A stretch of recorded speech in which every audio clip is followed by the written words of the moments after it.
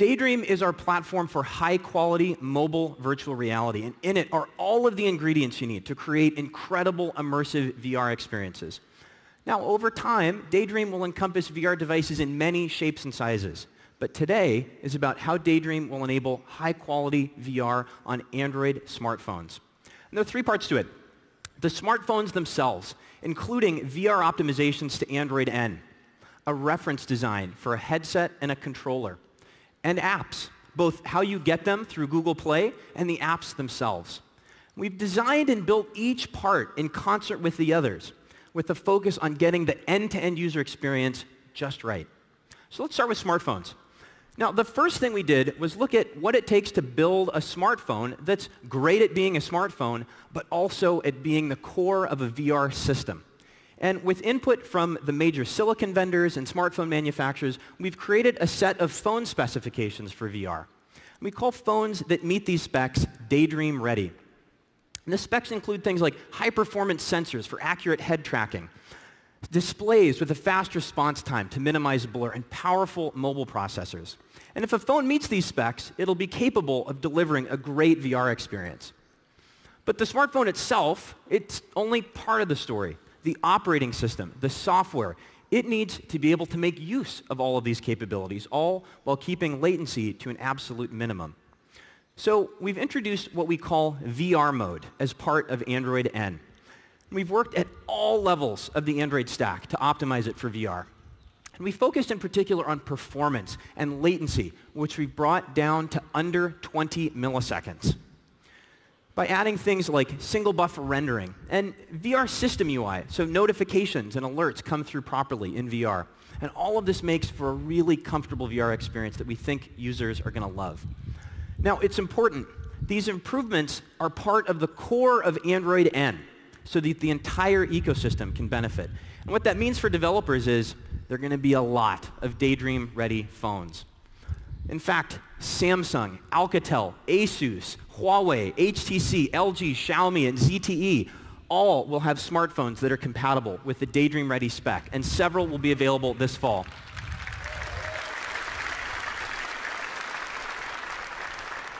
So that's phones with Daydream-ready phone specs and the VR optimizations as part of Android N.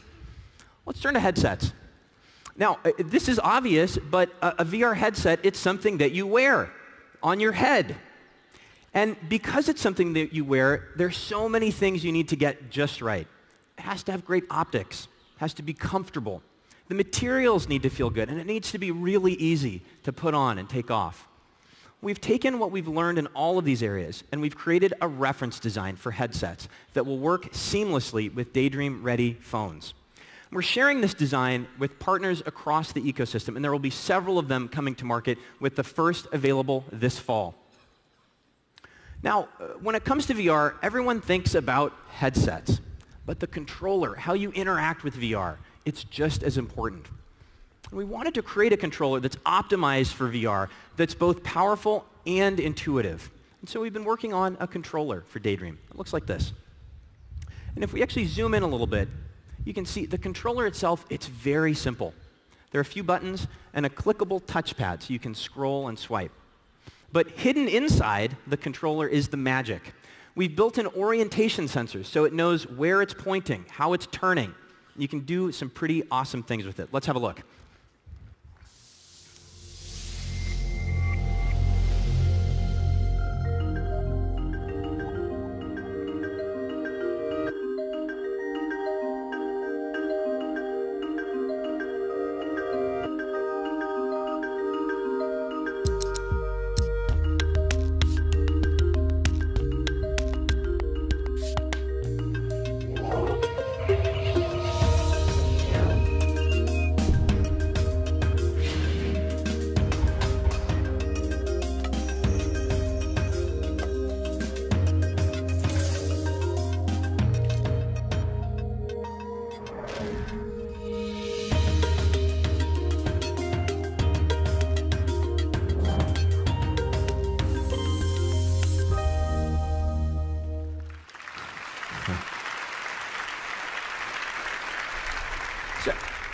As you can see, the controller, it's super flexible, and the developers we've shared it with absolutely love it.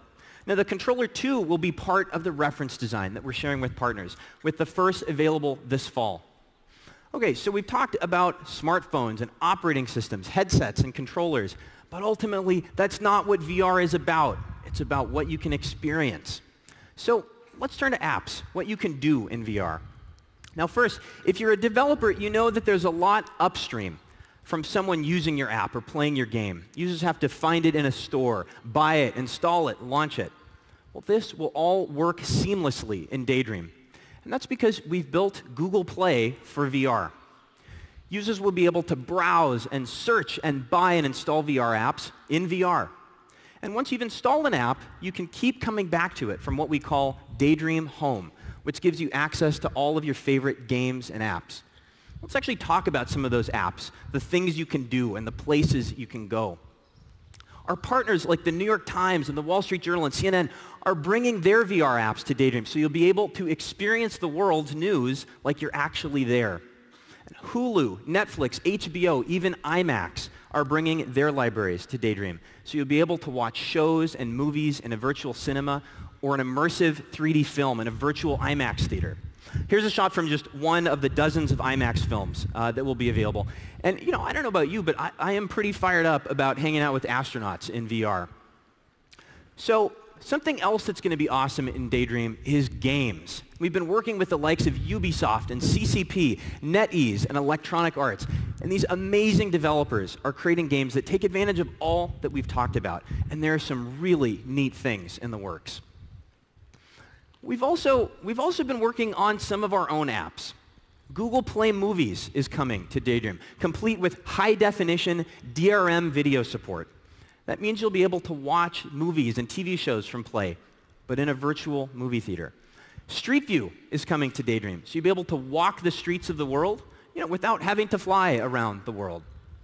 And Google Photos will support VR photos, so you can step inside and relive favorite moments. And there's one more, YouTube.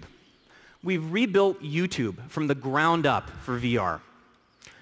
In it is voice search, discovery, your favorite playlist, again, all in VR. And we've added spatial audio, improved VR video streaming, so you'll be able to step inside the world's largest collection of VR videos and experience places and concerts and events like you're actually there. And by the way, you'll also be able to watch every single standard video currently on YouTube, but in a very different way. And we think people are going to love it. So that's Daydream, our platform for high-quality mobile virtual reality. Daydream-ready smartphones with VR optimizations as part of Android N, a comfortable headset, and a powerful, intuitive controller, and some amazing apps and experiences.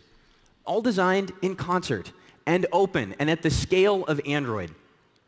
Now, Daydream arrives this fall, but you can get started developing for it today with the latest Android development.